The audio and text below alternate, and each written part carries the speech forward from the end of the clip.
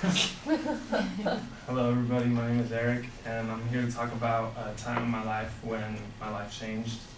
3 years ago I played football in high school, and before you assume anything, I was a kicker. I don't have to be big or burly or anything, but I kicked. Our team was really good. We went to 2 semis back to back, so I had like exposure. As a student, I graduated with a 4.0 GPA. I got a 1700 on my SATs. I did community service hours at church and hospitals, so felt like I just did a lot to try to like extend my career into college. And yeah, and like it was just really disheartening. So I didn't really get off. I got like some interest from like Cal Lu, but they're D3 and they couldn't give a full scholarship. So like going there, I would have to pay money to play football, and that wasn't my goal.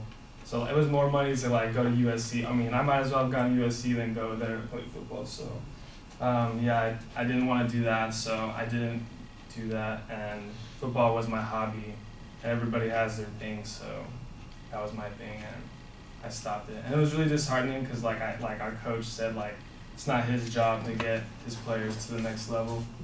So yeah, just like I felt like I had so many things going for me and like a few things going against me, and I just don't understand why it didn't happen. But it didn't happen, and yeah, we're here today. So I'm happy with my life now, and it's good. So thank you.